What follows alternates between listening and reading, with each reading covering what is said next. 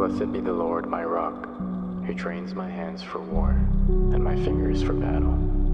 You are my safeguard and my fortress, my stronghold and my deliverer, my shield in whom I take refuge, the one who subdues nations under me.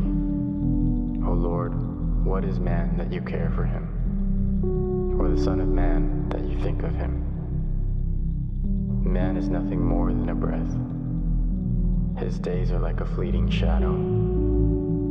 Part the heavens, O Lord, and descend. Touch the mountains so that they smoke. Flash forth lightning bolts and scatter my foes. Rout them with your arrows. Reach forth your hand from on high.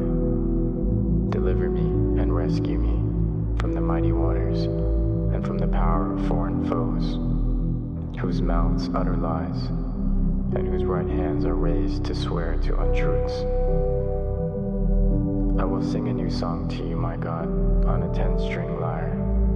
I will play music for you. You grant victory to kings and deliverance to your servant David from the cruel sword. Deliver me and rescue me from the hands of foreign foes, whose mouths utter lies, and whose right hands are raised to swear to untruths. May our sons in their youth be carefully nurtured plants, and may our daughters be like pillars, designed to adorn a palace. May our barns be filled with every kind of crop. May our sheep increase by thousands, by tens of thousands in our fields, and may our cattle be well fed. May there be no breach in our walls, no going into exile, no cries of distress in our streets. Blessed are the people for whom this is true. Blessed are the people whose God is the Lord.